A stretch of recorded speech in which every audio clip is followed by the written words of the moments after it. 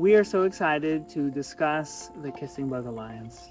We are here and we have created this organization to bring awareness to Chagas disease, not only here in the United States, but throughout the whole world. So tell me about why you have championed this organization. Some people think that it just doesn't exist. It's amazing how hard it is to convince some people, and sometimes they're your closest friends or family.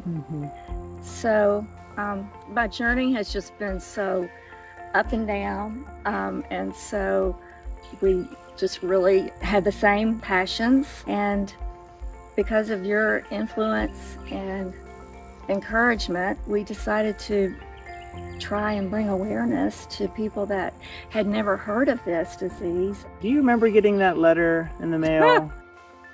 What were you thinking when you read that letter? Tell me about the letter that you got. Okay, I will never forget the letter. Greg and I, my husband, had gone to the blood donor center, made an appointment and everything to see if we had the antibodies for Chagas. For COVID. And we were both negative. But then about 2 weeks later, I get this letter in the mail. And I'm wondering, why did I get a letter from the donor center and he didn't? I almost threw it away. Opened the letter, started reading it as we're coming down the driveway, and it was like I entered into a different world.